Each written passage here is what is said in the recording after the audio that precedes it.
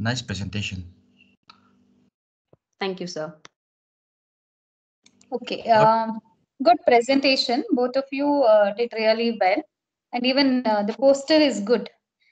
So here I have just one basic question. Since you have written as a genome study, can you just tell me what is the difference in this chromosome numbers in these snakes? Is there any difference in the chromosome number?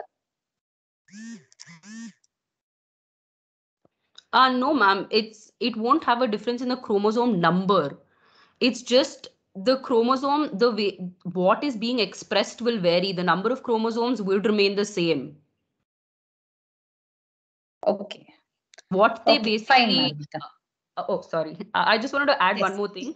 What they Yes, basically yes. code for or what they express would vary depending on the snake, ma'am. It won't vary with the number. So you mean to say, Malvika, all the snakes have the same chromosome number? No. I'm talking about the big four right now because that's for the venomous snakes, that's what I have basically based my study on. Okay, so I want you to check it after your presentation, Malvika. Oh, all right. There Sorry, ma'am, are I'm differences. There wrong is because difference. I've not really gone through that much. I'm actually talking about the Okay. genes, right? So we have a lot to do yet. We just started this paper. So yeah. I'm Not, sorry if not, I'm not wrong an or issue. misinformation. No, not an issue. Okay, there's always no. It is good to see. Just go and check it. Like what exactly is the chromosome difference? Because when you have gone to molecular level, it's always better to know what is the chromosomal differences. Definitely, Okay. ma'am, will do. Yes, ma'am. Thank you. Oh, all the best. All the best. Good presentation. So I Dr. stopped Jai, sharing we have my any? screen.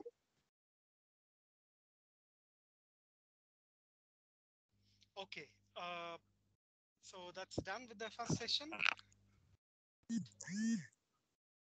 Hello? Yes, Sir, yes, Jai. Yeah, done. Okay. Your concluding remarks, both the chairpersons, if you have any, Dr. Manjula and Lal Monsanga, if you sum it up. Thank you for chairing the session. Your Thank comments. you, Jai, for the opportunity. In fact, all of them presented really well. They have taken a lot of time for doing all these posters. Very good initiative, Jai, and the presentation. All the students really did well. In fact, even the faculty and the students. Good presentation. Thank you, Dr. Manjula. Mr. Lal Monsanga, your comments. I would also like to thank Dr. Jayashankar for allowing us to chair this session, and I would also like to thank Dr. Manjula for sitting with me as a chairperson. Uh, I would also like to thank the organizing committee for this webinar so that students can express their knowledge and which will enrich each other's knowledge.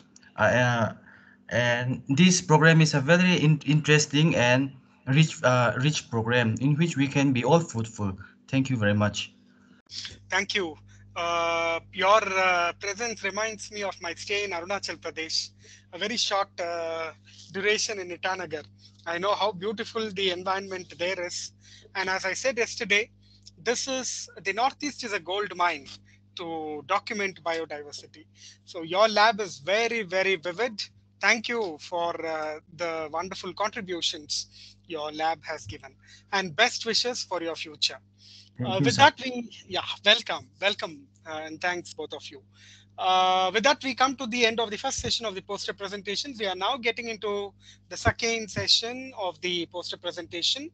This will be chaired by Dr. Sangeeta, head of the Department of Zoology, Indian Academy Degree College, and Dr. Arun from the Department of Biotechnology, Kristu Jayanti College. If both the chairpersons can acknowledge your presence.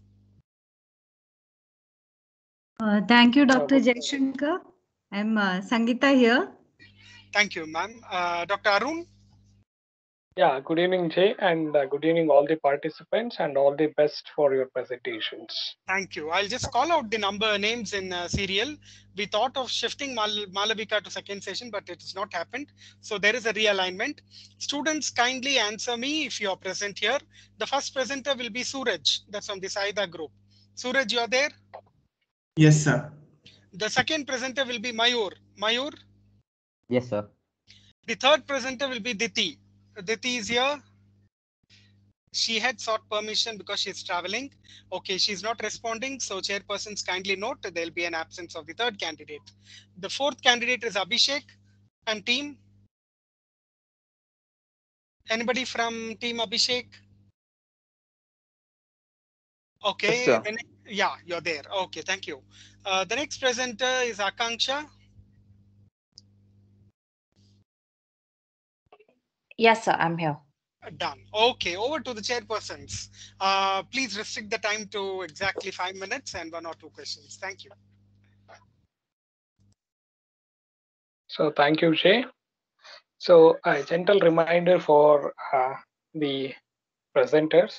So since it is an what you call the presentation based on the review work, whatever you have conducted, so please try to highlight the points or highlight the important what you call the breakthroughs in whatever the topic you are going to present it as such. Okay. So please restrict only for the presentation is restricted only for 5 minutes. Stick on to the time schedule as such, and all the very best. I now call upon the first presenter, Mr. Suraj, to share this slide. Yes, sir. Yeah.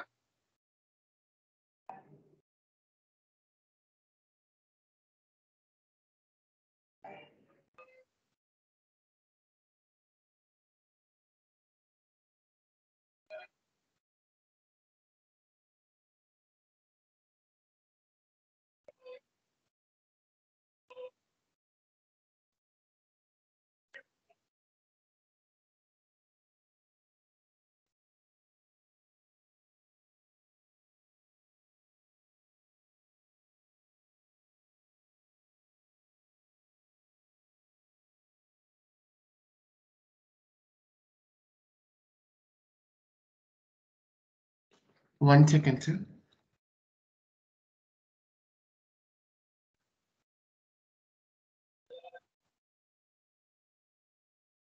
If there's any technical glitch, please bring it to the notice of the chairpersons. They can move on to the next also in case.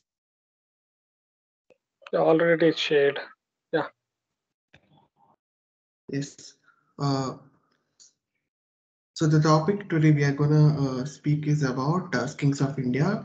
Me, my teammates Saida, Sabha, and Malavika have prepared a info poster based on the topic Kings of India. So recently, the Zoological Survey of India has bought a study on skinks titled "Skinks of India." So, skinks of India is considered the largest family of lizards with 1,602 species of skinks across the world, having long bodies, relatively small or no legs, no pronounced neck, and glossy scales. It is found around homes and local places such as playgrounds and around lakes. Skinks are non-venomous, high alert, agile, and fast-moving, and actively forage for a variety of insects and small invertebrates.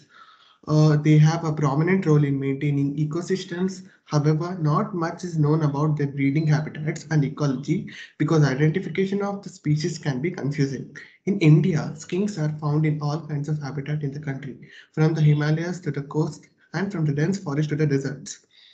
It gives a phylogenetic and biogeographical analysis of distribution of these species in all the 11 biogeographic zones of India. India is home to less than 4% of the skinks across the globe. 62 species of skinks are found in India, and about 57% of them are endemic. India is home to 16 genera of skinks, four of which are endemic. The four genera of skinks are Sepsophis, Sepsophis punch, uh, punch status is endemic to the northern part of Eastern Ghats. Barcudia, these are limbless skinks found in the hills and coastal plains of eastern coast. Barcodia insularis is believed to be found on the Barcode island of Chilka Lake in Odisha. Barcodia melanostica is endemic to Vishakhapatnam, Andhra Pradesh, India. Uh, Ristella, they are also known as cat skinks and endemic to the southern part of Western Ghats. So these are the few basic information based on skinks of India.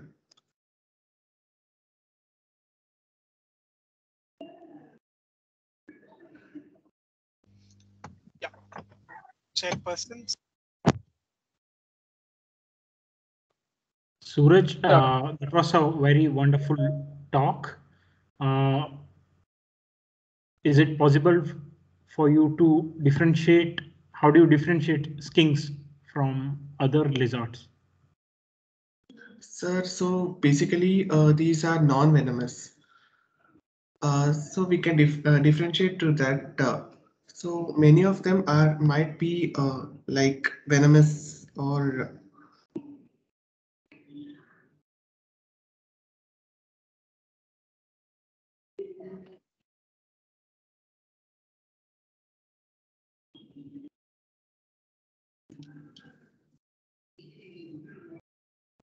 Okay. So it's a really good poster. Thank you, Suraj. thank you. We will switch on to the next presentation. Yes. Dr. Amit, you'll Yeah. be chairing the third session, the next session. Okay, sir. Yeah, thank you. Thank you for that question. Dr. Arun and Dr. Sangeeta, any comments, and then you can proceed to the next. No, we can move to the next Okay. poster. Yeah, that's Mayur. Mayur, you can share. Suraj, you can unshare.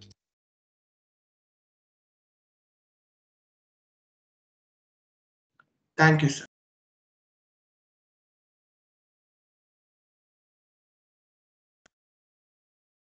Hello, is my screen visible?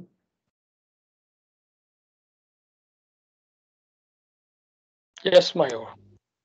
Good evening, I'm Mayur from Bangalore. I'm doing my botany and zoology, BSc in botany and zoology in St. Joseph. And so my topic is Daboia russeli, that is Russell's viper. Russell viper is also known as Daboia chain viper. It is a venomous snake that belongs to the viper family. There are two subspecies of Russell's viper that can be found in India. One is Daboia russeli and Daboia siamensis. So, Southeast Asia, China, and Taiwan. Russell's viper inhabits plain, forests, scrubland, grasslands, and agriculture fields. Major threats for the survival of the Russell's viper are traffic accidents and organized killing in some part of Asia. Russell's viper is on high target of hunters because of its skin and meat. Despite these factors, Russell's viper are widely distributed and numerous in wild. Here are some interesting facts about Russell viper. Russell viper can reach up to 3.3 to 5.5 feet in length. Russell viper has deep yellow, beige, or brown body covered with dark brown almond-shaped spots surrounded with black rings. The belly is white or yellow, sometimes pinkish in color, and usually covered with irregular dark markings. It has a flattened triangular head, blunt snout, and two long fangs, large nostrils, and medium-sized eye with a vertical pupils. It has stout cylindrical body and short tail. Body of Russell viper is covered with keel scales. Russell viper is named after famous Scottish herpetologist Patrick Russell, who described this and many other Indian snakes. Russell viper is a terrestrial snake that is adapted to life on solid ground.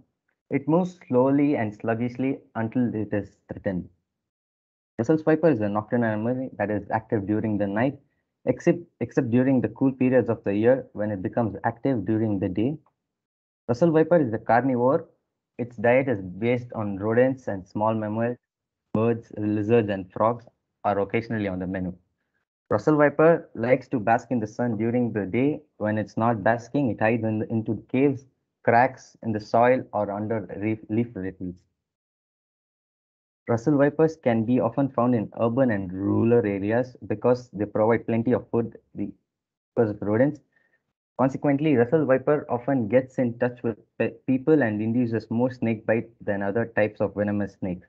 It has a very strong venom which induces strong bleeding. It has hemotoxic venom and paralysis of neck muscles, permanent renal damage, and death in case of antivenom is not available. Thank you.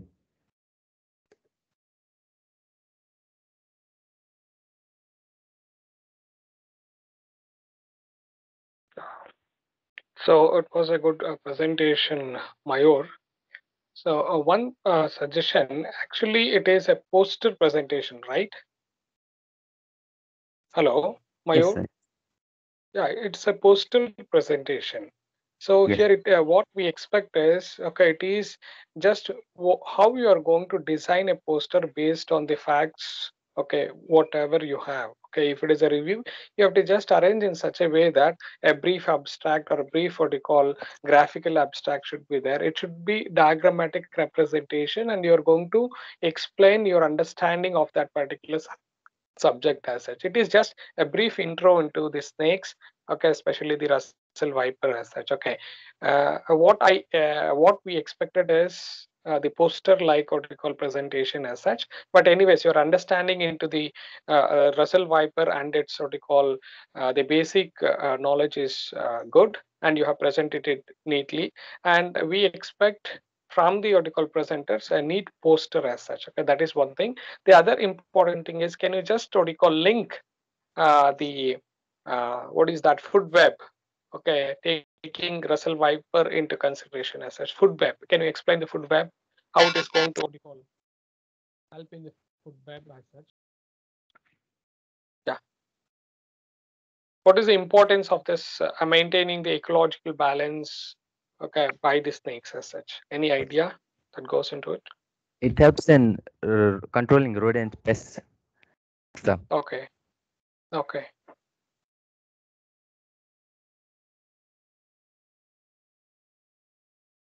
Okay. What if there is no what you call snakes or the other what you call types of the snakes in the habitat as such? Okay. What will happen? we would have more pests, and it'll be damage to the farms for the farmers. It'll be a chaos. Yeah. Okay. Okay. Okay, sir. Yeah. Ma'am, if you have any questions, Yeah, Sangeeta I ma'am. don't have any questions more. I go with what Dr. Arun has told just now. If it was a pictorial presentation, it would have been better, but you have given a very good information about Russell's Viper. So Yeah. we can move ahead to the next one. Yeah. Yes, ma'am. Thank you, Mayur. The next speaker is Abhishek. Yeah. Okay, sir. Am I audible, sir? Yeah, 1 minute. I think there is some confusion. My apologies to Dr. Sangeeta and Dr. Varun and Dr. Putta Somaya also, because there is a mix-up of the session 2 and session 3. That's why Dr. Amit joined, I believe. I'm sorry for this confusion. We'll go ahead. Actually, there's a third session presenters who are in the second session. Dr. Sangeeta, it's come to my notice. Thank you. Okay. It's okay, Dr. J. Okay. Can we have a next presenter? It is Abhishek, right? Okay, Abhishek, you can share your screen. Okay, sir. Am I audible? You are perfectly audible, sir. Okay, thank you, sir. I'm sharing my screen. Yeah.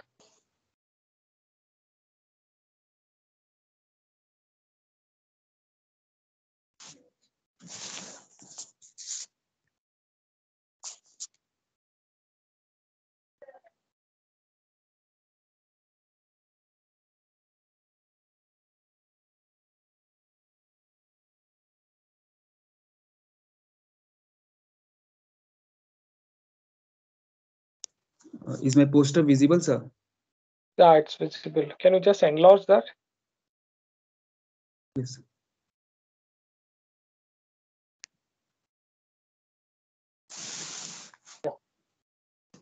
Okay. Hello, everyone. I'm Abhishek Mishra, second year BCC student at St. Joseph College, Bangalore. I'm here presenting the topic mimicry in snakes. While discussing the topic mimicry in snakes, we should discuss the two questions. What is mimicry in nature? Why mimicry is done by the snakes? So first, what is mimicry in nature? Mimicry is a biological phenomenon characterized by the superficial resemblance of two or more organisms not closely related taxonomically. The second one, now let's see why mimicry is done by the some snakes. Mimicry in snakes are seen mainly by the non-venomous snake. Mimicry is known as Batesian mimicry, where non-venomous snakes do the mimicry of the venomous one. They look similar in color and pattern to the venomous one to be safe from the predators. So here's some example in the poster I have given through which we can understand how snakes do the mimicry of the other snakes. So first example is of Lycodon and Bungarus. Lycodon, commonly known as wolf snake, and Bungarus, known as common karet. They are very similar in color and pattern. They both have white and black bands. The only difference which we can see easily is the wolf snake has square-like snout, but it is not present in the karet, and the snake and the neck of the karet is hardly seen. Second example is of Calophis bibroni infant and the Cynomyrcurus. The infant of the Calophis looks very similar to the deadly venomous snake Cynomyrcurus. The only difference is the white band present on the head of the Cynomyrcurus. The third example is of red snake and the Indian spectacle cobra. They both look similar in the body pattern and the color. The difference is only the hood present in the cobra. The last example is of Oligodon oculinatus and Calophis intestinalis. This Oligodon looks similar in color and pattern to the deadly snake Calophis intestinalis, which help these snakes to keep away the predators. At last, some more snakes are given. They have well-defending capabilities, but then also they have well-developed characters which help them to keep away the predators or help them to hide in the surrounding environment, that is known as camouflage. Like spectacle cobra and the king cobra have hood which help them to look bigger, more dangerous. And the python and the viper snakes have a dry leaf-like color and pattern on their body which help them to hide. At last, I want to add a very important point here. Why mimicry in snake is a topic to be known by everyone. So because there are around 270 species of snakes in India, among which only 60 species are the venomous one. This means rest are totally benign. Many times in the village we hear the news about a person died due to a snake bite, but all the time the snake is not the venomous one. People are bitten by the non-venomous and they die due to the heart attack. And also many times we hear in the village there are some people, exorcists, who bring out the poison from the body of the snakes bitten person. The main question here is how villagers start believing on them. The only reason is person is bitten by a rat snake or a wolf snake or any other snake, which is the non-venomous one, when taken to this exorcist, and that exorcists act like they are doing some worship, reciting some mantra, and the person survive. The person survived not due to that exorcist, but the reason is there is no poison only in the body of that person, and the villagers start believing on that exorcist, and many lives are taken away later by that exorcist. So everyone should know about the venomous and non-venomous snakes, about the mimicry in the snakes. At last, a quote: don't judge a snake by its color. Thank you, everyone. It's really a very good presentation, Abhishek. And the poster also is designed very creatively. Yeah, it's a creative poster. And my question here is, okay, can you just throw some light on what is Batesian mimicry? Yes, sir. Batesian mimicry, when any non-venomous creature uh, act like mimic like the another venomous one to be safe from the predator, like having the red color. Like once the predator learn about that red color is dangerous one, so when this non-venomous creatures take this red color and mimic like the another one, so they can be safe from the predators. This is the Okay. Batesian mimicry. Another type of mimicry where the two having the well defending capabilities creatures do each other's mimic, like sharing the auditory signals. Yeah, exactly, Abhishek. I wanted to ask you that question only. Whether there are any other, other than visual mimicry, is there any other? I wanted to ask you. You have answered that also. Okay, thank you. Yeah. Maybe I don't think this is in the scope of your presentation, because you say that there is what you call a similarity between different organisms as such, or the different species of snakes as such. So can you just link to the genes, specific genes that is going to be expressed in those species as such? Say, for example, the patterning. If you can just see the patterning in some of the species, you said it remains the same. Okay, is there the same gene that is expressed in both the species as such? Any idea as such? So we know that all this phenotype is governed by the genes expression of a specific type of genes, right? So since they have same patterning, same coloring and all, do you think that this particular genes are expressed in both the species as such? Any idea? Any I'm not sure insight for into that? that, sir. But Yeah. I think they share. I don't. Yeah, I think sir, they Yeah, share the yeah. genes. Yes, sir. Yeah, because what we see is, okay, most of the resemblance is seen in very closely related species as such. Okay, you have explained one set of what you call snakes as such. So it belongs to two different genus as such, but they resemble the same what you call patterning as such. Okay, for that reason, I had a doubt. Okay, whether the genes which are expressing are the same in both the species, whether it is a closely related or whether it is a distant related species as such. Okay, so maybe if you can just get into the details of it, okay, that will be better, I guess. Okay, most of the times, okay, if it is genetic variation or the variation that is seen in the species, it is all governed by the genes as such. There are certain set of genes, okay, which will be responsible for this color polymorphisms or similarity in the patterns as such. Okay, and yes, sir, it was really a Yes, very sir. nice presentation. Thank you. Can we have Thank you, next sir. presenter? Who's that? It's Akanksha. Akansha. Akanksha, then Yeah, ask. yeah.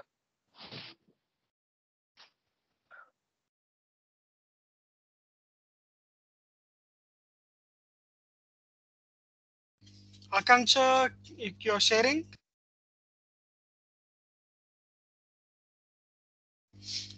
Meanwhile, I'll announce the list for the third session. Dr. Puttaswamaya and Dr. Amit Hegde will be chairing it. Prabhav, Michelle, Kritika, Shivani, and Natalia. Is Akanksha there to start with this presentation?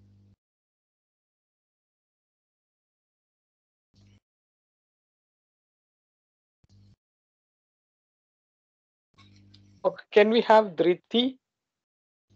Diti is around.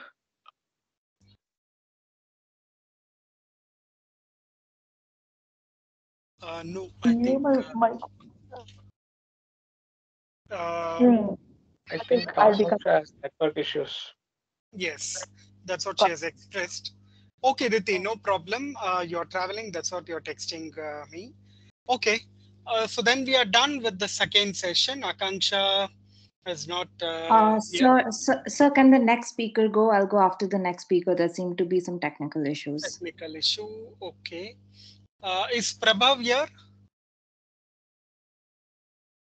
Prabhav or Michelle?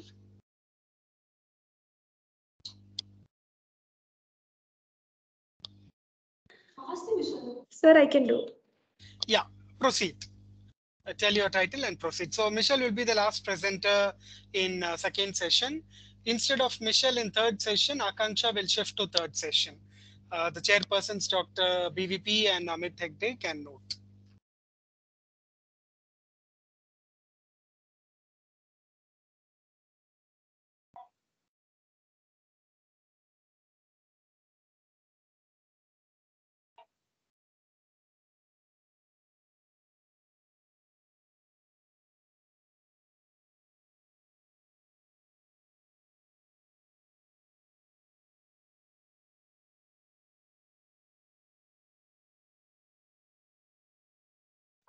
We request students to be short and crisp and make it fast. And also the chairpersons restricting to one or two questions.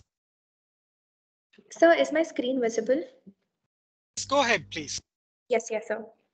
Good evening, everybody. I am Michelle from 3rd MCZ. I would be talking on the topic of with salamanders in India. So in India, we can only find one species of salamander, that is Tylototriton varicosus. So it belongs to the class Amphibia, order Chordata, and family Salamandriae. It is generally called, it has a common name, Mandarin salamander or the Himalayan newt. The species is distributed in the hills and mountains of Himalayan system in the northeastern India, Sikkim and Darjeeling districts. The animal can be found where we have the mountain forest, or where the mountain forest previously existed and which has now been converted to the rice fields, meadows covering the shores of mountains, ponds, and lakes. So, giving a brief description about the salamander. So, it is a unique, rare, tailed amphibian. So, it is a newt that can reach to a length of about 20 centimeter. It has a tongue. It has a small tongue and is free on sides and only slightly towards its base. The teeth on the palate are in two oblique rows that meet at front of the mouth. They have 5 toes and tail is flattened to aid swimming. Head is wide and snout is short, and head has 3 prominent bony ridges with pores. There are no lobes on the lips. So talking about its diet or its nutrition, since they are amphibians, they can survive both on land as well as on water. So they capture prey from both aquatic and terrestrial habitat. They feed on spiders, worms, millipede, scorpions, mollusks, and range of insects. Reproduction. So reproduction, it has a particular method of reproduction. So it has a breeding season, that is end of March to beginning of April, and it has a breeding site, that is rock pools. And we can see sexual dimorphism in both males and females. So females are generally larger and it is heavier than the males. The courtship occurs during night or after heavy rains, and the mating has a complex behavior. According to me, I find it's a little complex because the male tries to impress the female, and then after the female agrees, it goes ahead. So I find it a little complex. What are the threats that we find to the salamander? So talking about the threat, there is no recorded increase or decrease in the number of the salamanders, but as we all know, since there is there is destruction and pollution of ponds, because of which the salamanders number is gradually reducing. And finally, talking about the methods that we can that we can do to preserve them. So first thing is we can avoid its handling. So if even though if we find it somewhere, we have to prevent from touching, because salamanders have very absorbent skin. Thus, the salts and oils from the human hands can harm the salamanders. So it's better just to observe them if we find them. Second is keep them wild. Since they stay in wild atmosphere, we should not keep them as pets. And finally, if we find them crossing somewhere, let us allow to cross it peacefully. Thank you.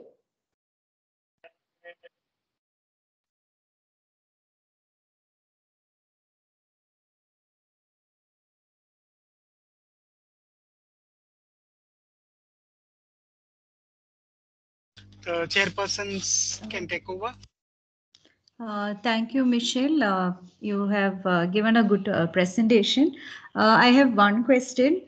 Do you see, are they considered as any indicator species? Salamanders, are they indicator species?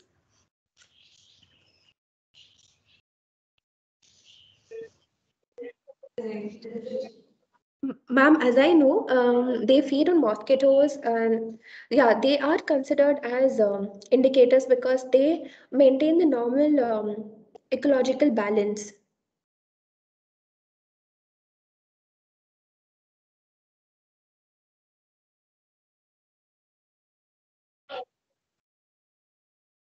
Okay, I think with that we have come to the end of the second session.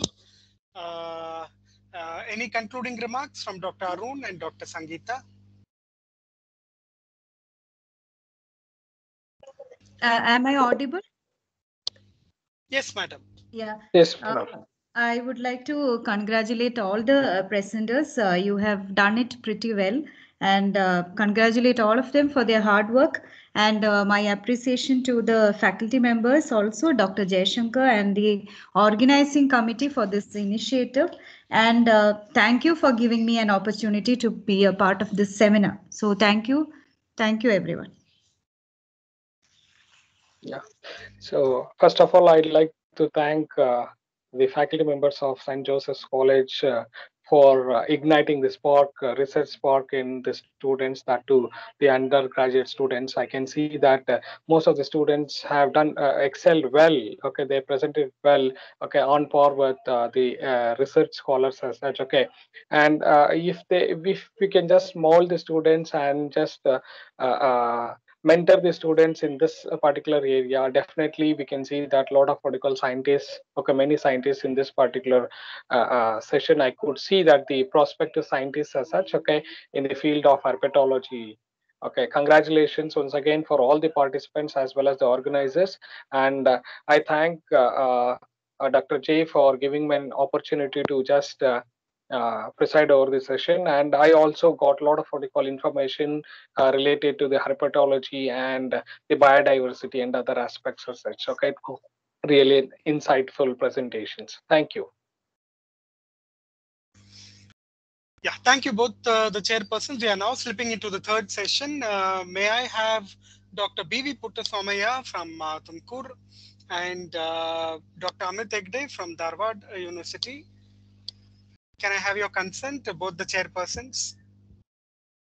Yes, sir. Yes, Yeah, thank you for accepting our invitation to chair the third session. Let me call out the student's name. Guys, keep it crisp. Hina can go ahead. Hina is here. Can you answer? Yes, sir. Yes, sir. I'm here. Okay, Hina Am I is one. audible? Yeah, you're audible. Two Thank you. is Akanksha. You sent your PPT to Rakshit. Yes, sir, I have. Okay, so second will be Akanksha. Three will be Kritika. Four will be Shivani. Yes, Five sir. will be Natalia. Okay. Yes, Yes. sir. We'll start with Hina. Over to chairpersons, Dr. BVP and Amit. Yeah, Hina, you can proceed. All the very best. Thank you so much, sir.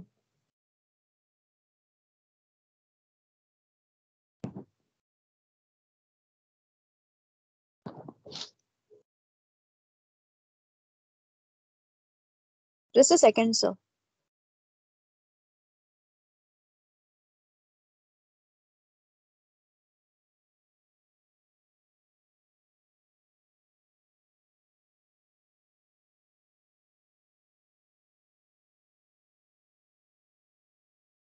Sir, is my screen is visible? Hello? Yes, you can. Yes, you can proceed. Thank you so much, sir. My name is Khan Hina, and I completed my post-graduation in zoology from Dr. Babasaheb Ambedkar Marathwada University from Zoology Department. And today I'm presenting the poster, which is based on the topic that parental care in reptiles. The parental care may refer to the behavior that contribute to offspring survival. Forms of care may include the the preparing for a physical rearing environment, the provisioning offspring, or the defending offspring from a predators. The parental care may be beneficial at offspring survival, quality of a reproductive success is improved as these ultimately increase the parental inclusive fitness. When parental care occur in reptiles, it is usually female only or biparental care. Then usually the parental care which is occur in reptile, there are different types of parental care which occur in a reptiles. But today I'm going to represent the three main types of parental care which is occur or seen in a reptile. The first one is curling around the eggs. Second type or second one is clumping of eggs, and third one is special type of parental care which is shown by the crocodiles. So first type of parental care in reptile is curling around the eggs. Although a few species of lizards and snakes remain with their clutch, often curling around eggs for entire incubation period, toward the end of the incubation period, they are capable to raise their body temperature above the ambient level through muscular contractions and curling around their eggs. These generate the muscular thermogenesis. The muscular thermogenesis is a special biological process through which the organism will utilize the calories of the body to generate the heat. That's why this is called as a thermogenesis. In this type of a special mechanism, the different types of muscles of reptile body is involved, like brown adipose tissues, and also the muscular tissues are involved in production of a thermogenesis.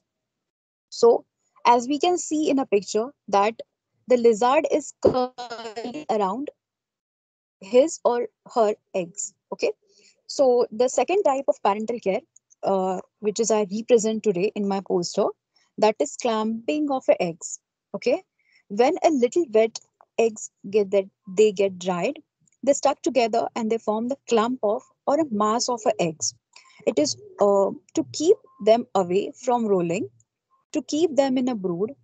Clumping of eggs seen in a geckos and snakes that protected the eggs from predators and maintain the optimal temperature which is required or necessity of that eggs.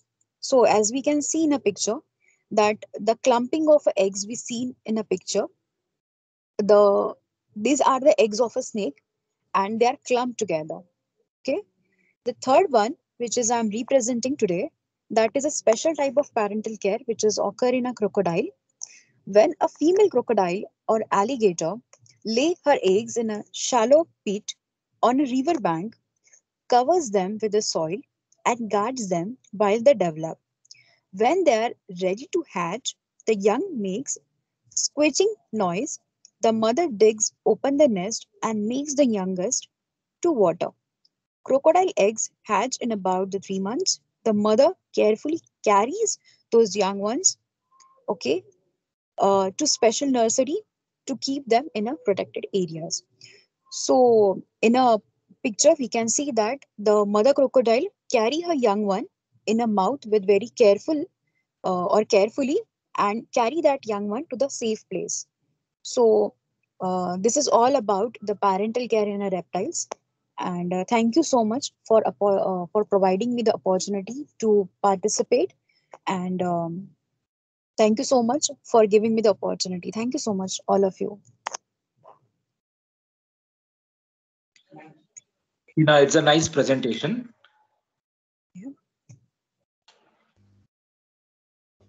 Yes. Hina? Yes, sir. Thank you so much, sir. Yeah.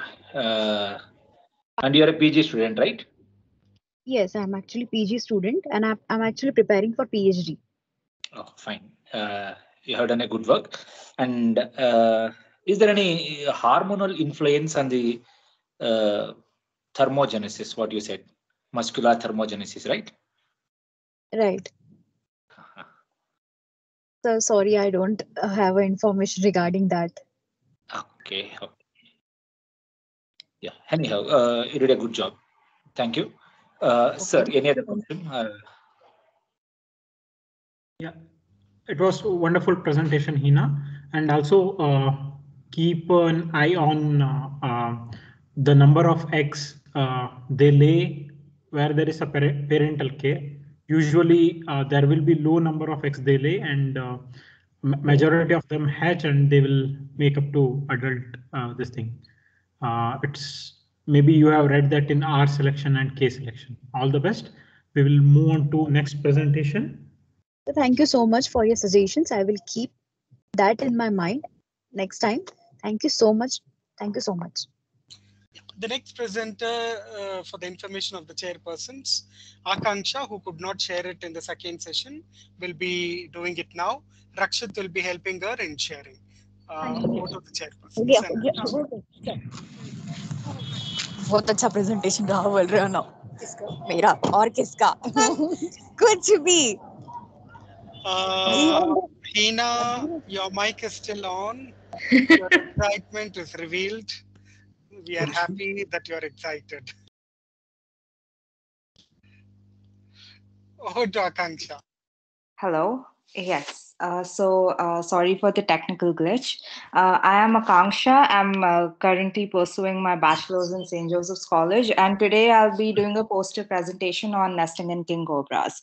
So the king cobra is a venomous elapid. Elapid is a family of snakes. It's endemic to South and Southeast Asia.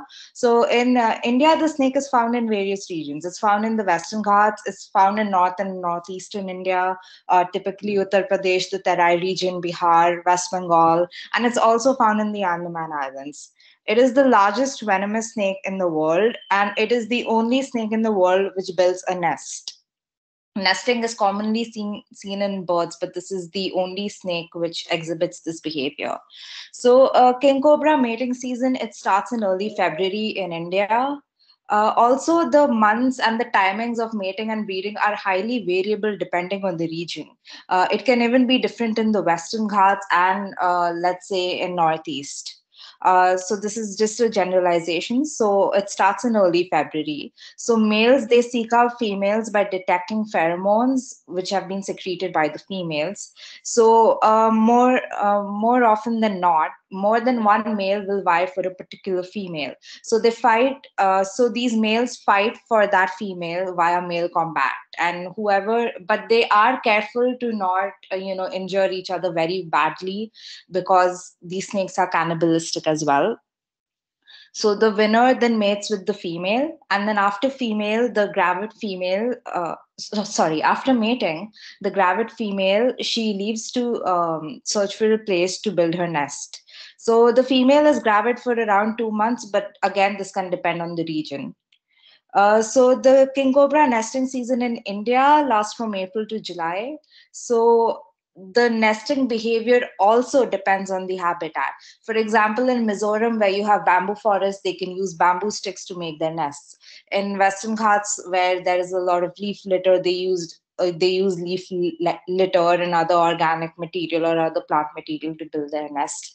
So they build a two-story chambered nest. So in the first story, they deposit the eggs, and in the second chamber that's where the female resides, and she can reside there for maybe 10 to 14 days, after which she leaves the nest, and then the hatchlings have to fend for their own.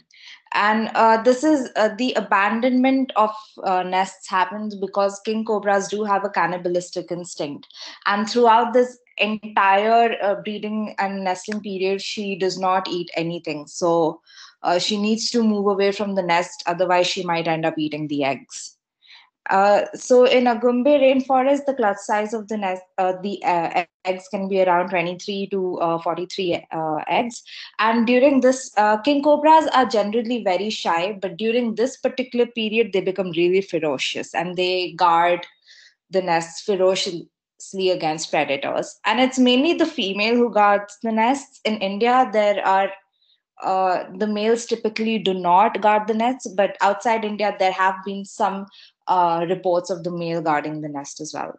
So that's all. Thank you. Yeah, Kanksha, as a UG student, you have done a good job and nice presentation. Thank you, sir. And I have a simple question. The images what you have posted are your own, or you have collected from the net? So I've collected it from the internet, and I've even cited the source of the images. Okay. Yeah. Try to have a look and enjoy its phenotype once. It's a majestic animal. Yes, sir. Yes, sir. Sir, if you have any questions, you can say. Thank you, Dr. BV sir. Akanksha, it's a really good presentation. Especially I enjoyed the geographical variation in the nesting part.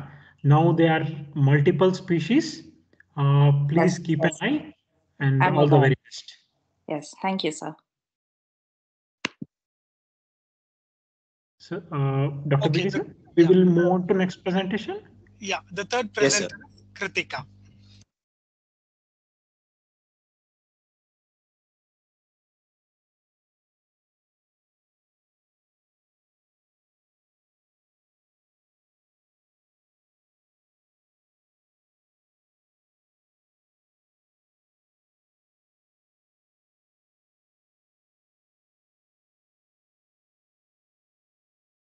Hello. Sir, is the poster visible? Yes, Kritika, you can proceed.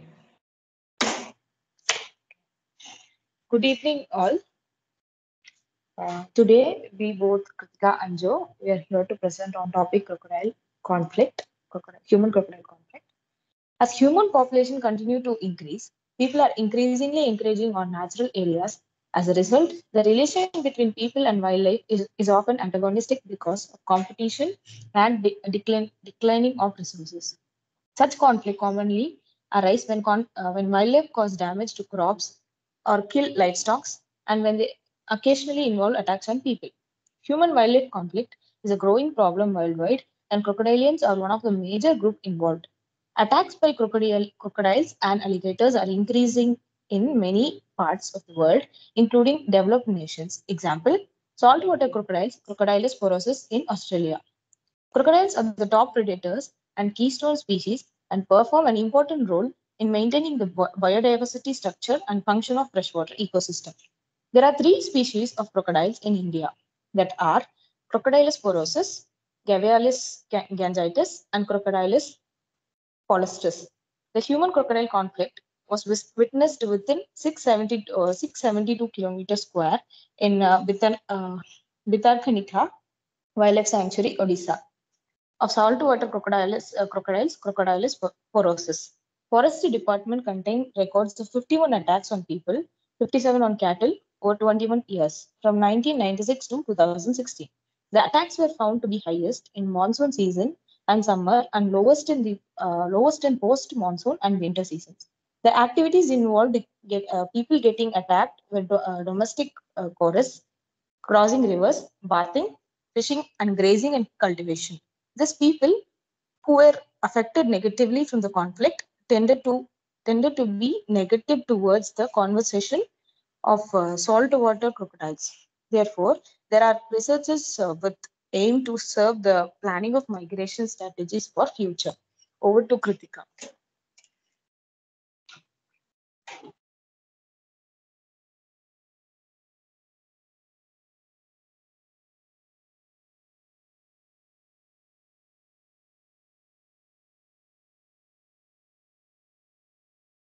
Kritika, you're not audible. Please take on fast. Yes, sir. In the second case, National Chambal Sanctuary is at the borders of three districts in the state of Madhya Pradesh and North India. In this part of National Chambal Sanctuary, two species of crocodiles, that is Gavialis gangetrix and Crocodylus pulsaris, are present. In the 50-kilometer of river stretch, there are 8 important basking areas of crocodiles and 6 important nesting areas, and 2 kilometers of sandbars for nesting. People use the river for various purposes. As a result, 29% of people reported that they are negatively affected by the presence of crocodile, and 37 casualties of animals like goats, cows, buffaloes, dogs have occurred. This was due to crocodile rehabilitation program initiated in late 1970s under Indian Crocodile Project. As a result, the population of crocodiles have increased. The increased mugger population pose a potential threat to human and their livestock living in living in the village along the banks of the Chambal River. And the last example is the Sundarban forest. The Sundarban is the largest tidal mangrove forest.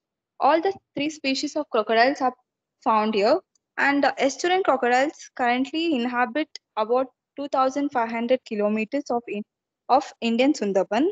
As a result, human crocodile conflicts increased during 1990 due to large scale of human encroachment into the crocodile's territory.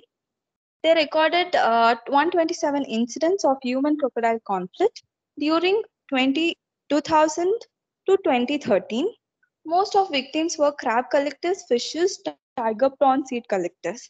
As a result, there is a need for primary prevention, which involves minimizing contact between the people and crocodiles, like generating awareness and banning or restricting the entry of people in high crocodile regions.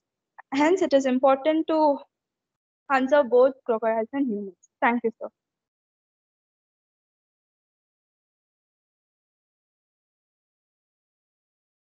Thank you, Kritika. Zoe, it was a wonderful presentation.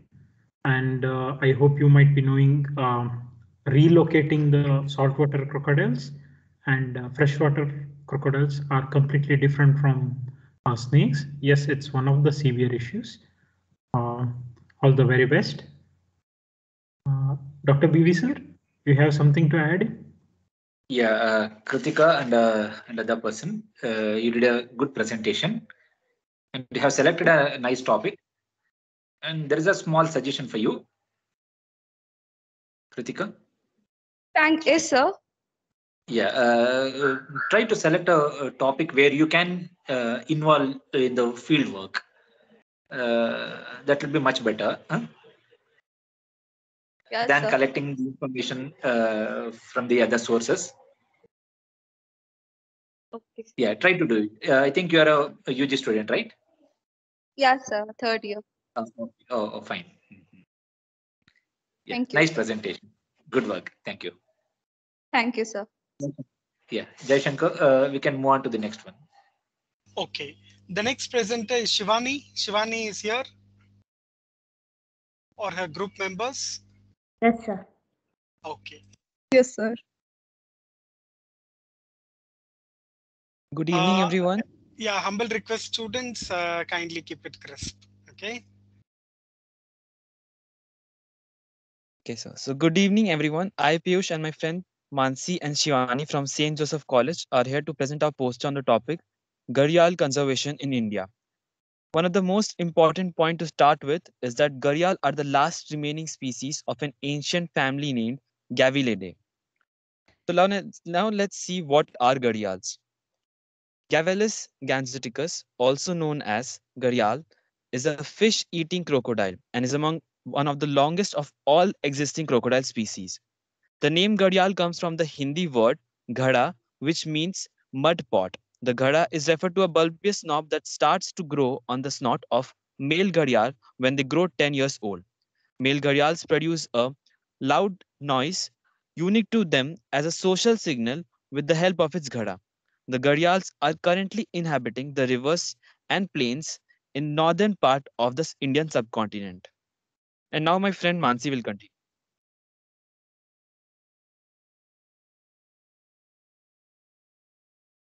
Mansi, continue, please. Thank you. Thank you, Piyush. So here, as you all can see, some of the news headlines showing deaths of gharial in large numbers. These news headlines indicate a large decline in the gharial population in India. The major reasons for the gharial disappearance are habitat entanglement in fishing nets, hunting, sand mining, construction of dams and barrages, and many more. And now, my friend Sivani will highlight some important points on conservation of this critically endangered species. So, what are the steps taken to conserve the gharial population in India? The wild gharial population was in a steep decline since the 1930s. The population had drastically reduced to a mere 200 in the mid 1970s. This brought in the much publicized Project Crocodile. Once boasted as the most successful conservation story in India, however, the conservation program is in shambles today. This can be attributed by the lack of involvement of the locals. Currently, we have the Gharial Conservation Alliance, which is an international organization of individuals from various backgrounds and its allies assessing past failures and developing new strategies to stem the decline of the gharial population. Through different conservation programs, the population of the gharials in India has now risen from 200. At present, the largest wild population resides in the National Chambal Sanctuary, Madhya Pradesh, India. The river is home to almost 1,600 individuals, that is about 80% of the global gharial population. My friend Mansi will take over from here on. So why are gharials so important? Why they need to be conserved? The main reason being the gharials are the apex predators in forest and are the most and their presence is crucial to maintain the health of freshwater rivers. Lastly, we will see some important points on how we can save gharials. The first point is by protecting their habitat, we can create a healthy environment for them. Secondly, by monitoring their population and recording all the tracks. The third point is by restocking their population. The most important point is to involve fishing communities in conservation. And lastly, we should promote conservation awareness among the locals so that we can save gharial from going extinct. Because this earth was made for all beings, not just for human beings. Thank you. Thank you so much. Yeah, Shivani, Mansi, and Kumar. Nice Thank you. presentation and nice poster. And you have collected ample information. Good. Sir, if any questions, you can.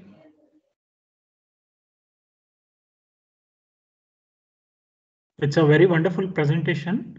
They are the most iconic species of Chambal River and surrounding area, and unique uh, face of that river too. Have you given any attention on the river pollution that affects Gharial?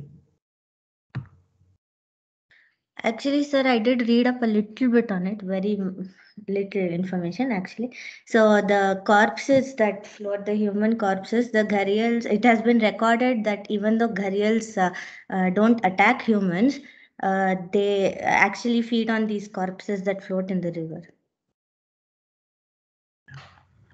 Thank you. Very well presented. All the very best. We will move on to next presentation. Thank The you, last sir. presenter for this session is Natalia. Natalia, over to you. This is the last presentation for session 3. Okay, hello everyone. Guys, you have to unshare Piyush. Only when you unshare, Natalia can share.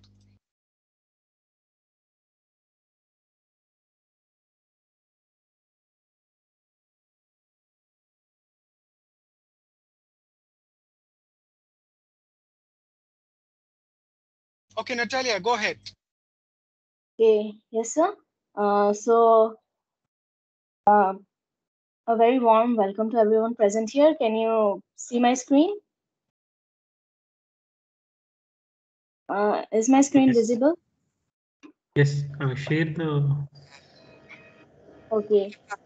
So today I chose the topic of conservation of turtles in the state of Assam.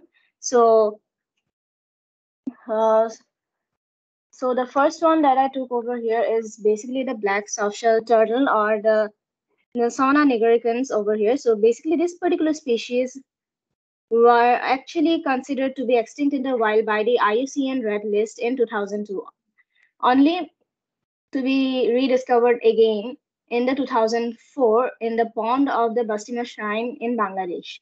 So these particular species are actually endemic to the basin of the river Brahmaputra. And for the main reason why this particular species actually went extinct at the very first site was due to being sold illegally in the black markets for its meat, as well as trafficked and sold at high prices to be kept as pets. Okay, so the second one over here that I took was the Assam roofed turtle. Oh, and this is a comparatively very small turtle species than the black softshell turtle. The very first reason for being endangered is that these turtles are actually trafficked at very high price to be sold as pets, though they are not really sold as meat. And another of the reason is sometimes being caught in the fishing nets by fishermen.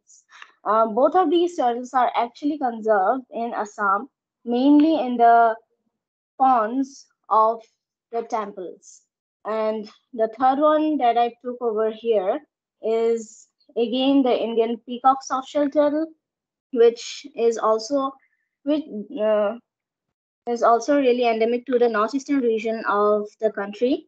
And This particular species is also actually considered to be critically endangered by the IUCN Red List. This species too actually faced this species too was actually considered became endangered due to hunting and selling in the black market for its meat. And also this species too is actually conserved in the temple grounds, which is in the ponds of the state. So as you can see that in conclusion, all the species mainly in Assam are actually considered in the temple grounds. Although we don't have a particular platform for conserving these species other than a temple ground, which is also a good thing because there have been cases and instances where an conservation center originally starts as a conservation center by funding from government and by people, but slowly it actually changes into a farm for in which the turtles are actually produced for the purpose of being sold uh, sold for meat. So thank you. With that, I end my presentation.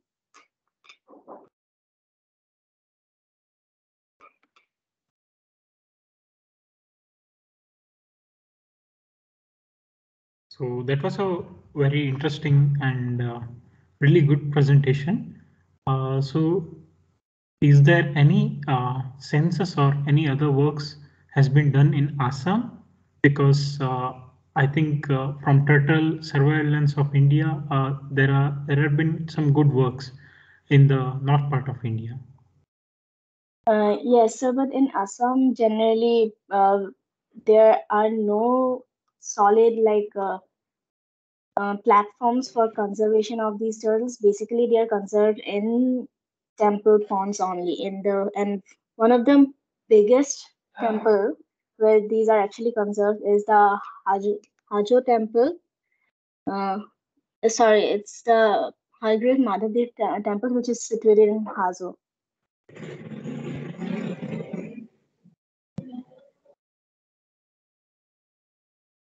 Okay, Natalia, that was really good. I think we have a future field biologist.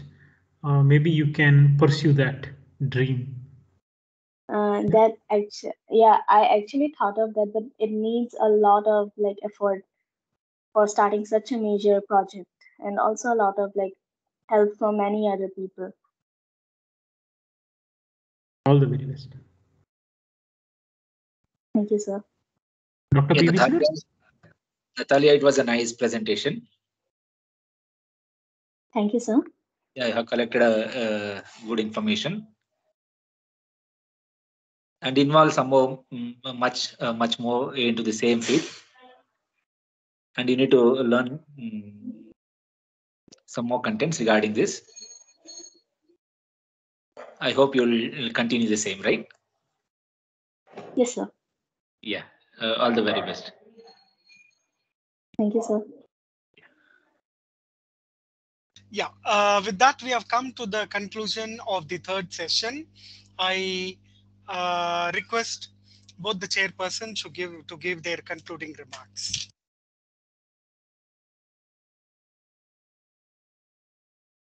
Sir, you can. PV, sir? Okay, so I'll start. Thank you, Dr. Jaishankar sir, for giving the opportunity. All of the students were enthusiastic, and some of the enthusiasm even we were able to hear after their presentation.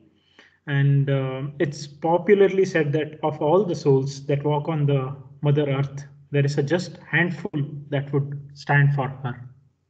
I can see more future biologists, conservationists, and field biologists standing for Mother Earth. All the very best.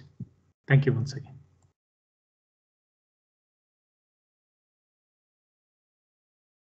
Well said, sir. St. Joseph's University is giving a very good platform for the budding scientists with the best faculty team like Mr. Jaishankar. Thank you, Jaishankar, for the opportunity to chair the session, and all the very best for all the presenters. Good work. Thank you. Thank you, both of you. Thank you, Dr. Amit, for accepting in the last minute. Deepak was supposed to chair. He had an emergency. You kindly consented. I'm grateful to you for accepting our invitation to chair this session. Coming to Dr. BVP and me are classmates, very good friends. Again, I reached out and a friend in need is actually friend indeed. Sometimes my friend readily accepted to chair this session. During our masters, we have done all the surveys that students are presenting and roamed around doing studies, group studies, and work together. And we continued to pursue PhD also under the same guide, Dr. M.S. Reddy from the Department of Zoology, Bangalore University.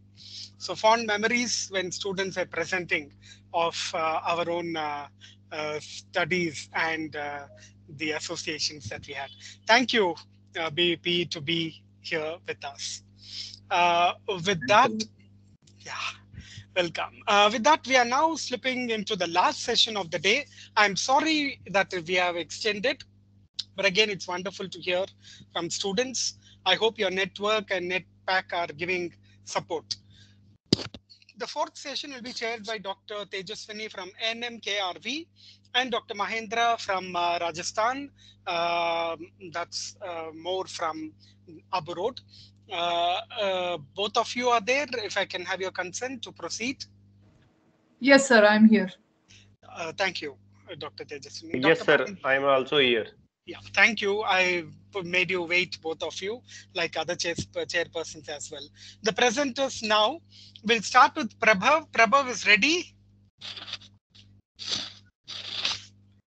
Chairpersons, Yes, sir. kindly excuse me. There has been a shuffling.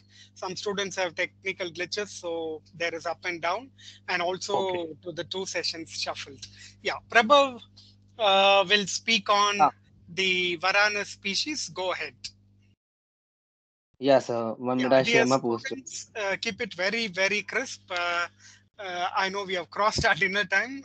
We are encroaching our bedtime. Yeah.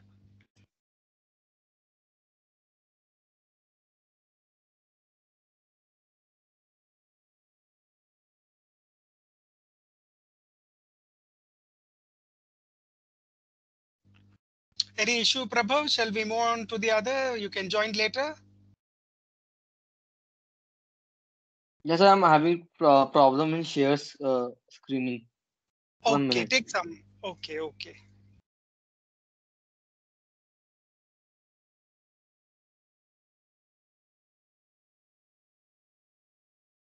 Yeah, maybe we can move on to next number. I figure it Okay. out. I am. Yeah.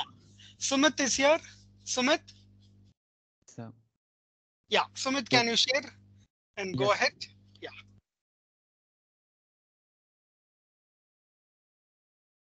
So is it visible? It's getting shared. Yes, Go ahead. yes, Yeah. it's visible. Yes, sir. So, hello everyone. I am Sumit. I am currently doing my bachelor's in zoology and botany at St. Joseph's College, Bangalore. And today, to contribute to this herpetology webinar, I'll be throwing some light on the topic bioluminescence in reptiles and amphibians. Bioluminescence is the process of producing or emitting light naturally through chemical reactions in body. On the other hand, biofluorescence is the process of absorbing light and then re-emitting it. Both the processes are a form of chemiluminescence. This happens usually through fluorescent proteins present in skin cells or bones, while some has modified chromatophores or photophores, or even light reflecting cells.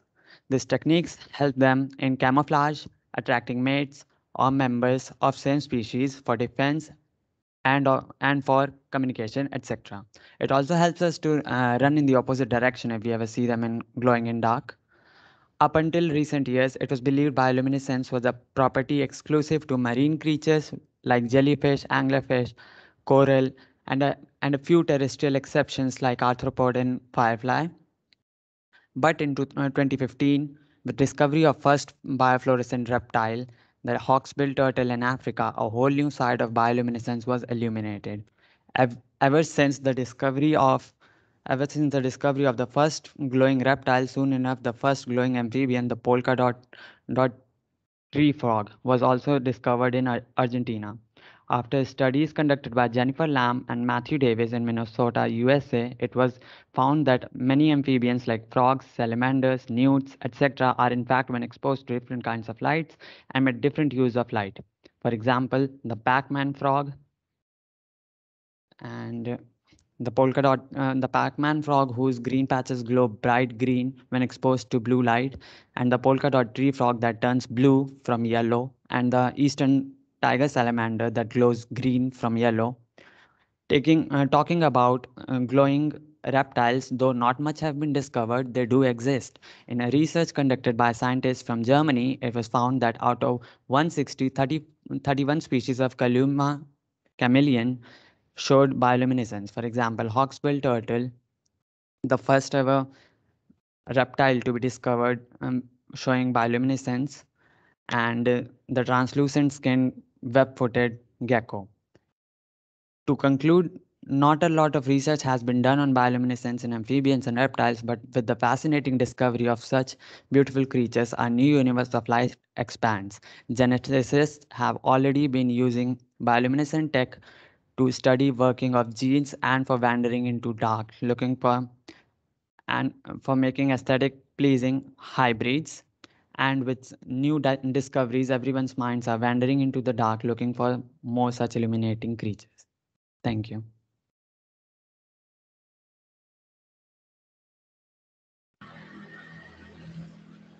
Thank you, Sumit. It was a short and crisp presentation. Am I audible?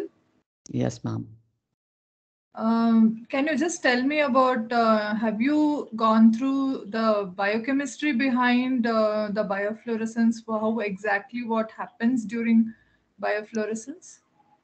Yes, it's basically they have bones that are biofluorescent, like they have those cells that there were some complicated chemical names that I couldn't exactly memorize, but there was a complicated chemistry behind them. Okay. Okay, if you have gone through, that is the whole idea of doing this such Yeah, posters and there's also presentations. there's Just to also get, yeah, iridophores that are present in the bones and the skin cells. They have such translucent skin that the bones emit light out of the skin and that's the whole right. body. That's right. Okay. Anyways, it was a very good, short and crisp presentation. Congrats and all the best. Thank you, ma'am. Shumit, very nice presentations. This is the, I think, first report in the reptiles that show the bioluminescence. Yes? Yes, sir. Okay, thank you. Keep going on this such works. Okay, thank you. Yeah, well, the second presenter is Aisiri. Over to you.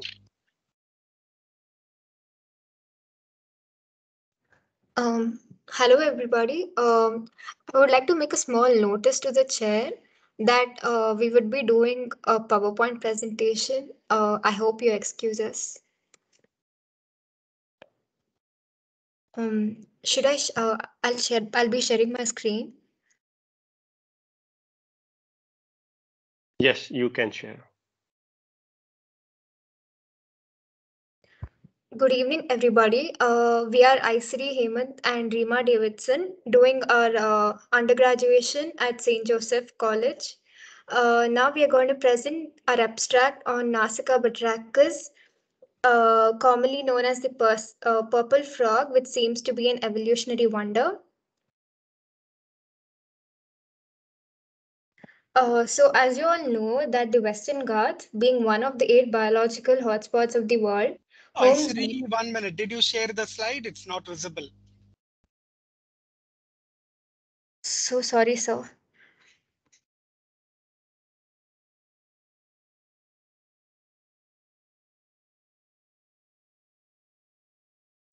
Is my screen visible? Yes, go ahead. Yes. Thank you, sir.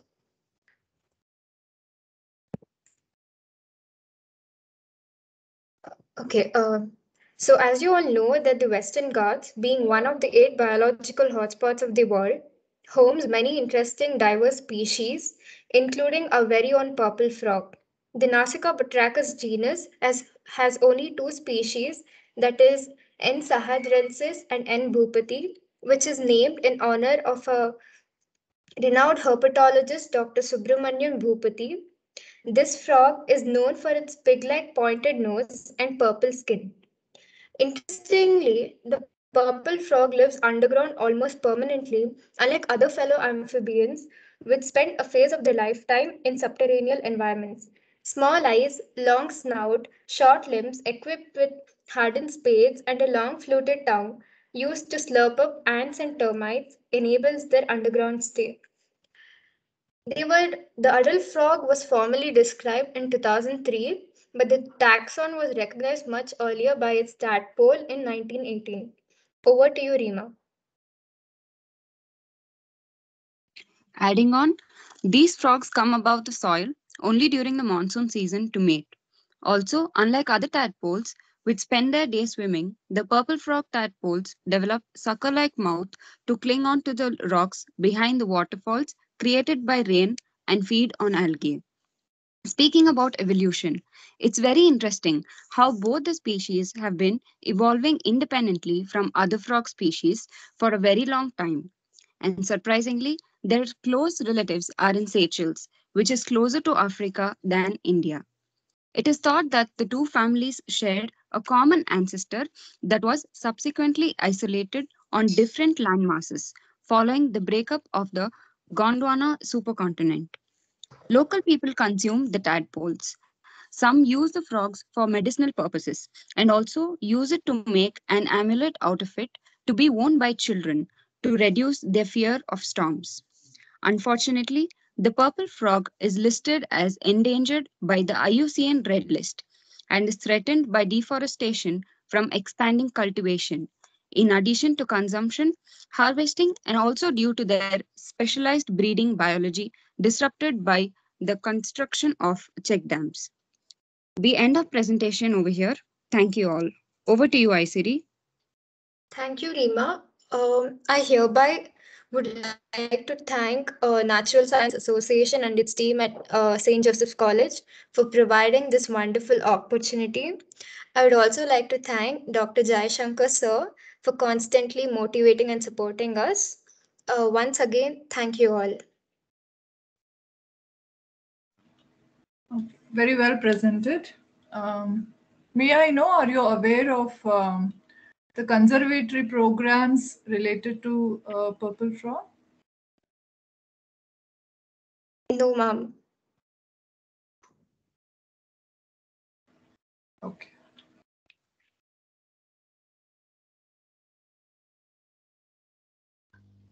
Dr. Mahindra, you want to Yes, contribute anything? yes, I have one question. Your presentation is very nice because some very little people work on amphibians actually in India. So I have one question. Can you tell us that why you take this purple frog for your study? Any idea that you take this frog for your study? Yes, sir. This frog has independently evolved as compared to other frogs, and it's interesting to know that this evolution has taken place during the splitting of the Gondwana supercontinent, and also it's endemic only to the Western Ghats. And Okay, which you yeah, mean that this frog is found only in the Asian continent or in African continent? It is okay. uh, It is right. no, sir. This purple frog, Nasica batrachus, it's found only in Western Ghats of India. Yes, that is the endemic species. Yes. Not found in Africa. No, but there's a similar species which is found in Seychelles. So, Okay, similar species or similar genus, something. No, no, similar frogs, but this genus Nasica batrachus has only two species. Yeah. So it's found that they both share the common ancestor. Okay. Thanks. Thank you. Nice Thanks. presentation. Thank you. Yeah, Prabhav is ready. We'll go for the third. Yes. You can unshare, girls, so that you can permit the other person to share. Yeah. Prabhav, proceed.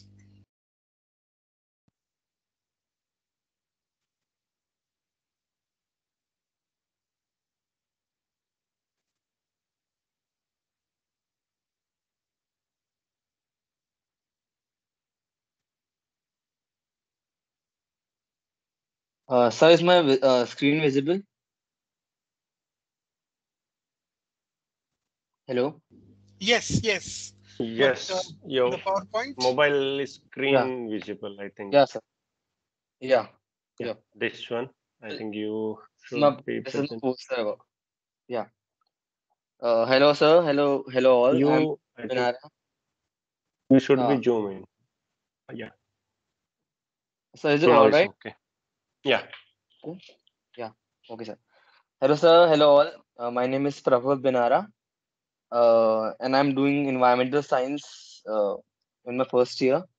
And I have researched about monitor lizard, and like what's monitor lizard I can found in India, and about them and human conflict between monitor lizard.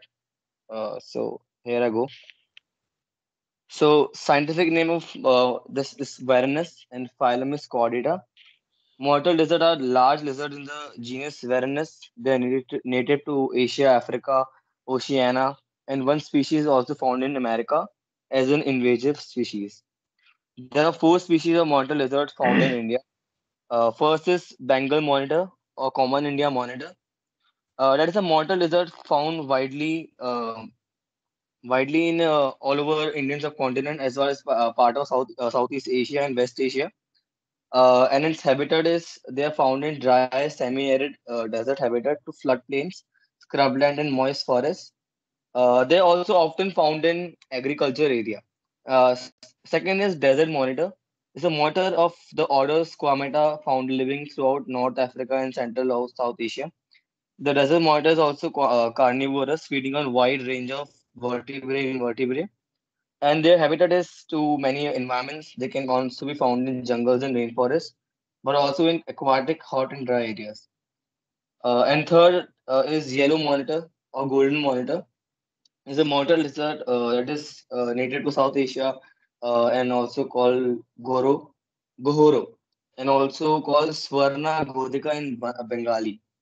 And its habitat is a wet area and is found near the edge of the forest and near to human beings that increase the threat from direct killing and also found in agriculture areas.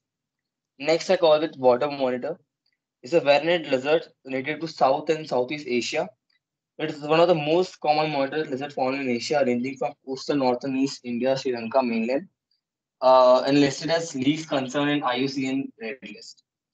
So habitat is you can find them in wetlands, swamp, along riverbanks, canal, and also they live very near to humans and prefer habitat with flat areas for them to dig burrows. So if I talk about human and wilderness conflict, I will start with like the people in India. They have a myth about like wilderness, like mortal lizard is poisonous, and the fact is it's not poisonous. It's not poisonous, and it also very shy, and also like attack on humans only if like they don't have if we cross paths with awareness they will not attack like directly to us. It's like people believe like they are poisonous and they also kill them, and also there are more reasons to it, like it's hunted for their skin and many things, like it also famous for its meat and believed that it can give human strength and long liveness. And also, there's an illegal trade of their paired genitalia declared as medical plant roots called hatta jodi, which means paired arms in many parts of India. This animal is also consumed and thus making them hard to live as they live very closely to human beings. like they live in agriculture area or marshy land or canal. So it all make the percentage of higher or conflict of between these two species very. And it's a very shy species, but people have a myth about it because it's poisonous. And it's proven like if you get even bitten with a mortal lizard, like it can only cause some pain or a little illness. Yeah. That's it, sir. Okay. Yes, Prabhav, it was a nice presentation. I just have a suggestion that you spoke about 4 species of monitor lizard. You could have included the photographs of these species also. So that would have made your poster much more interesting. However, can you just tell me about the role of monitor lizard in the ecosystem? Can you just add to it?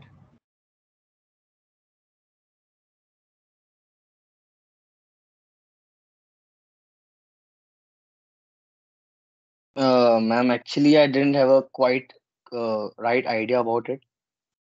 Mostly, I've also researched about it. I've also researched mostly about the human and monitor conflict, which showed like they live very close to humans, and that's why they have been on a threat for their life. This only I've researched about mostly the conflict between them. Mostly, and I've also heard about the water monitor, and I've seen like they live in canals made by us only. So that's I've just researched about them about the conflict between them. That's all, ma'am. Maybe I've not read about this. Okay.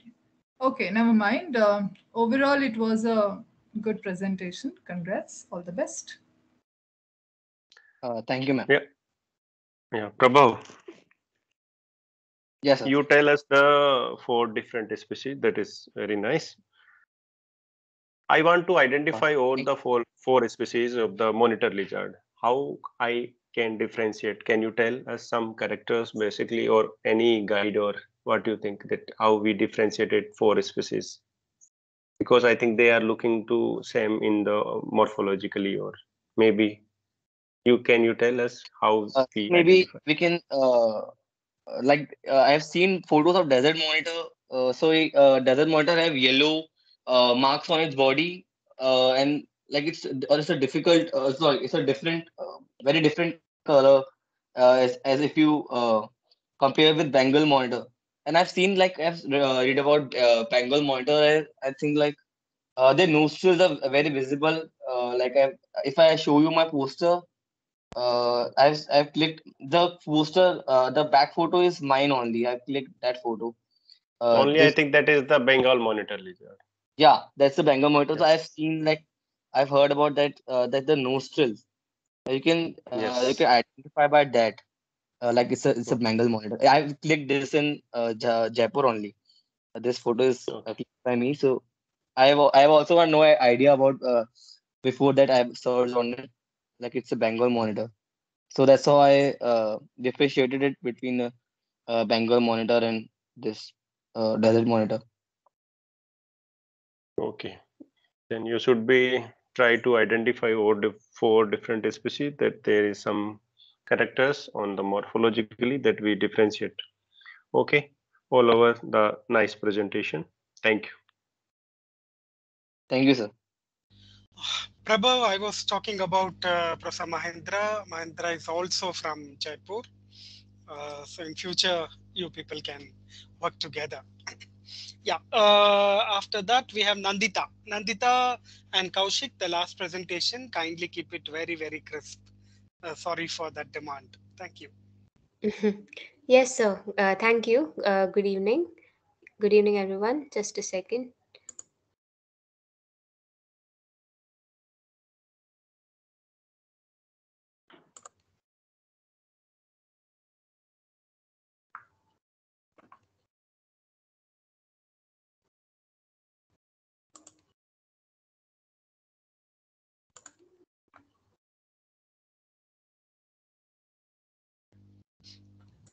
Kaushik, Can be I? ready. The next presenter. Yeah.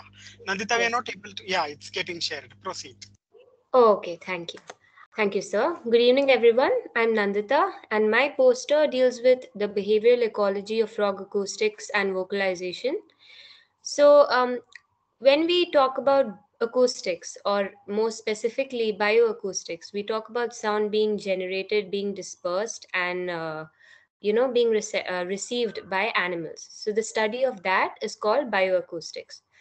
And vocalization is a method of emitting sound or emitting sound by the voice. Frogs are excellent models for studying animal vocalizations because their vocal repertoires, or basically inventory of calls, are quite impressive and species specific. We can actually distinguish between different species on the basis of their call alone. For example, the Kulimalai bush frog, the Rauchestis kulimalai, was discovered by Govande Ganesh and Zishan Mirza in 2020 on the basis of its distinct call. I mean, not on the basis. That was the thing that, they were collecting the calls of different frogs, and they realized that this frog's call was different from the others. And that made them, analyze all the parameters, which led them to describe a new species. So, the factors that determine the uniqueness of a call are amplitude, frequency, pitch, saturation, call duration, loudness, call rate, signal to noise ratio, etc. We all know what amplitude, frequency, pitch, and loudness are. Saturation deals with how much humidity is there in the larynx of the frogs, which leads to a change in their call. Duration, yes, we know what it is, how long the call of the frog is. The call rate is the number of calls that the frog makes in 1 minute. And signal to noise ratio deals with comparing the signals that we get from the frog with the environmental noise or the background noise. So how do males create vocalizations? Basically, what they do is they vocalize by squeezing their lungs with their nostrils and mouth shut. Air is then forced over the vocal cords and into a closed system of chambers that includes the mouth cavity. So, a thin wall sac at the base of the mouth then blows up like a balloon, radiating the call from the vocal cords into the environment. So, this is what males do. Females lack vocal sacs. So, what is interesting about their calls is the behavioral mechanisms that are involved in these vocalizations. So one is the advertisement call. Males start their sexual behavior by calling millisecond long calls in intervals of 1 millisecond, or even a few minutes. And they do it to advertise themselves, or basically attract females. And let's say that there's the presence of another frog or a rival frog. Then for that, they have these specific signals as well: encounter, rivalry, aggressive songs and calls. And there's an interesting phenomenon called eavesdropping. Females also do it, males also do it. So when a lot of frogs make vocalizations, some frogs take advantage of it and make manipulations to their behavior. So they intercept those calls, and sometimes they parasitize, or they use the calls of other males and use them to attract the female. And then some males get intimidated by the competition and withdraw from the advertisement, and some males react even more aggressively towards other males calls. Release calls, I mean, as the word itself mentions, they these frogs release, they create vocalizations called release calls when they want to be released in the presence of a predator, or an alien organism. Courtship calls, yes, even females sometimes, rarely vocalize courtship calls. And distress is, yes, again in the presence of predators. And sometimes when a lot of frogs emanate sounds, there are certain adaptations to avoid vocal overlaps. The thing is, yeah, when there is a chorus of sounds, some calls can get interfered, or some calls can get masked by other things. So in order to prevent that, they include these adaptations. Spectral sharing, basically some frogs emit sounds of different frequencies, different frequencies meaning different pitch. Time sharing, frogs call at different times of the day. Periodic stereotyped call, some males manipulate their vocalization in such a way that they make it so monotonous, or they make it constant, so that their voice is very easily recognizable. And another is loudness, shrillness, persistence. Yeah, these are all adaptations to avoid vocal overlaps. One more interesting thing to talk about is, females are rarely the ones who vocalize. In fact, they never do. At least they don't have, advertisement calls or calling songs, except for one species, the smooth guardian frog, or the Limnonectis palavinensis. So the females here croak. They actually have advertisement calls, and this is argued to be a possible case of sex role reversal, because it's usually the males that emit these calls, right? But here in this case, females emit these calls, quite possibly to attract the males. And yeah, that's about it. Thank you.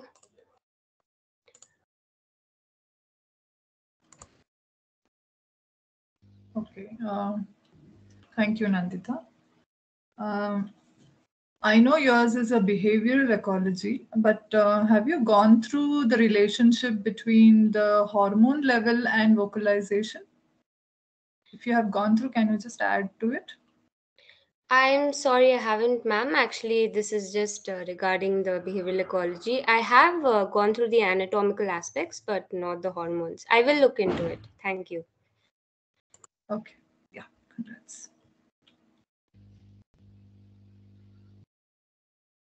Nandita, Yes, sir. this is your primary data, yeah, or means this is your own study? This is all data that I've derived from different papers, different references. Yes, sir. Okay, that's fine. Okay. Nice presentation. Thank you. Thank you, sir. So the last presenter for the session is Kaushik. Kaushik, you're here? Yes, sir. I'm present, sir. Yeah. I'm sorry to request you. Please make it crisp, being the last presenter. After that, the final vote of thanks. Basil, be ready, please. Sure, sir. Thank you, sir. Sir, can I share my screen now? Yes, please go ahead. Yes, yes.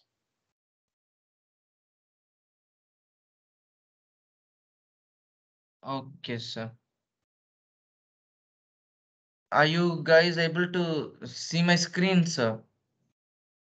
We are able to see you. We are see you. Okay, sir. Sorry, sir. Sorry for the mistake. No, we got to see you.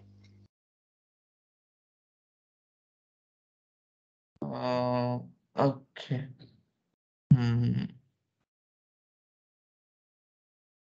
Window. Yes.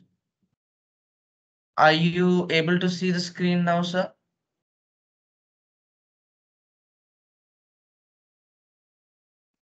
Is the screen visible, sir?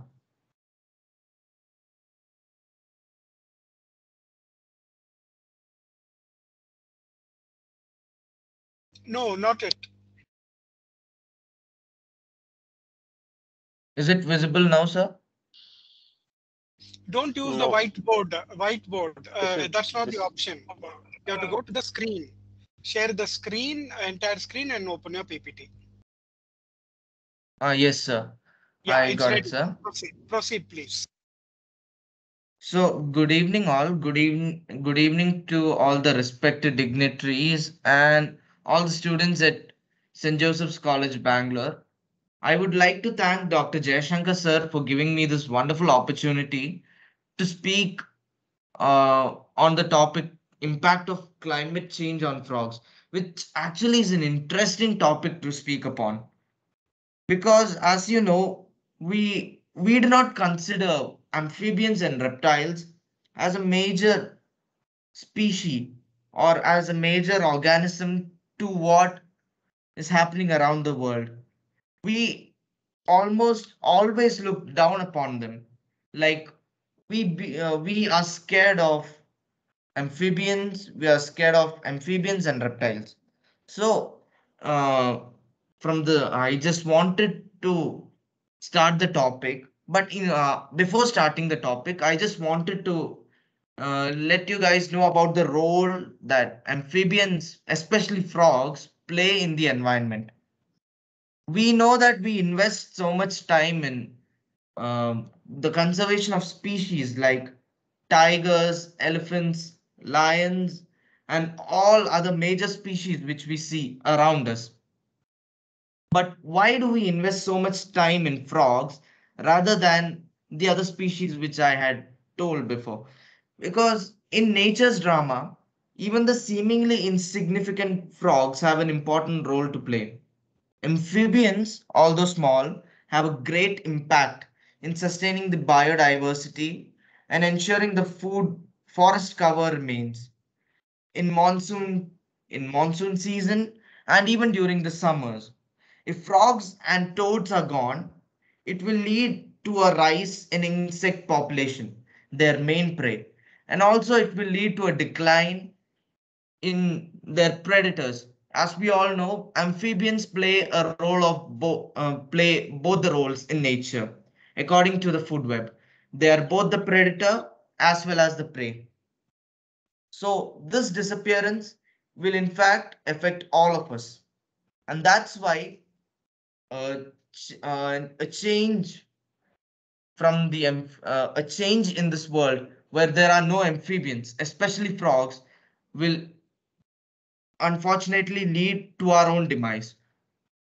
So the main issue uh, why frogs or amphibians are not up are being extinct is because of climate change. As we can see from the presentation, the impact of climate change is so major that they can lead to decreased depth of pond water where they're most commonly seen. And this climate change is due to an increased intensity of UV radiation, which ultimately reduces the immune system of amphibians, hence making them more prone to diseases like the Rana virus. Rana virus is a disease which most commonly affect reptiles, amphibians, and different kinds of fish, different species of fish. So this UV radiation not only causes diseases in these amphibians, but also damages their DNA and kills cells, causing a huge number of egg mortality, lesions found in the skin, and also an increased susceptibility to disease, along with low pH. And this low pH, in fact, leads to the ultimate demise of the frog. As we all know, there are about 277 species of frogs present in of amphibians present in India. And out of these 277 species of amphibians, 180 of them are frogs and toads, out of which majority of these frogs and toads come under the red list of the IUCN, where they're either in the category in the vulnerable category or major or endangered due to human activities. It's not just how they affect the world, sir. It's also how the global warming has increased a decline in their population that we see we nowadays see that frogs and amphibians as the most insignificant animal species of all time. Thank you, sir. And also, I would like to thank my team members Devika and Stella for the constant support during the during this whole presentation. Thank you, sir.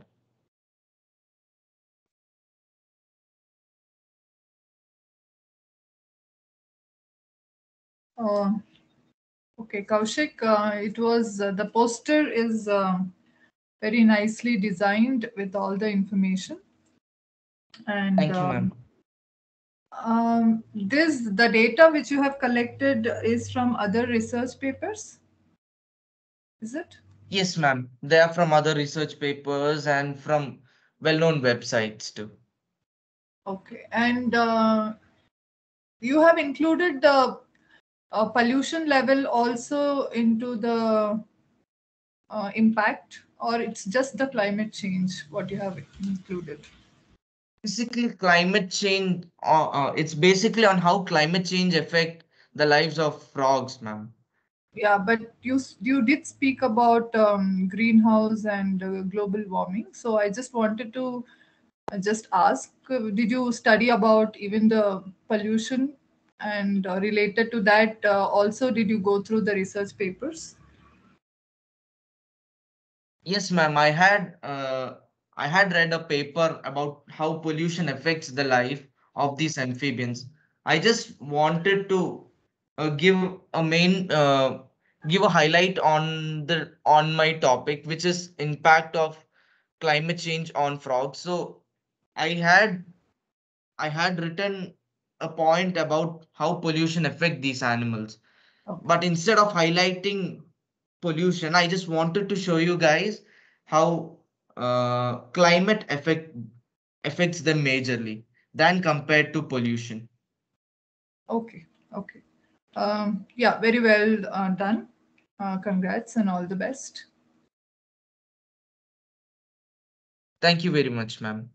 Thank you, Jayshankar sir, for Kaushik, giving me this wonderful opportunity. Kaushik, Yes, sir. you take the Rana tigerinus. Yes, Yes, sir. I think this name is now considered Hoplobatrachus tigerinus. Did you know? Yes, sir. Now, I think most of university not teach us the Rana, any genus. So you should be considered Hoplobatrachus tigerinus. Okay. Okay, sir. We'll surely Second, consider it the next time I'm yes. doing a presentation on this topic, sir. And second information that I given to you, that is the you given the number of the species that is recorded from the India, that is I think 300 something, no?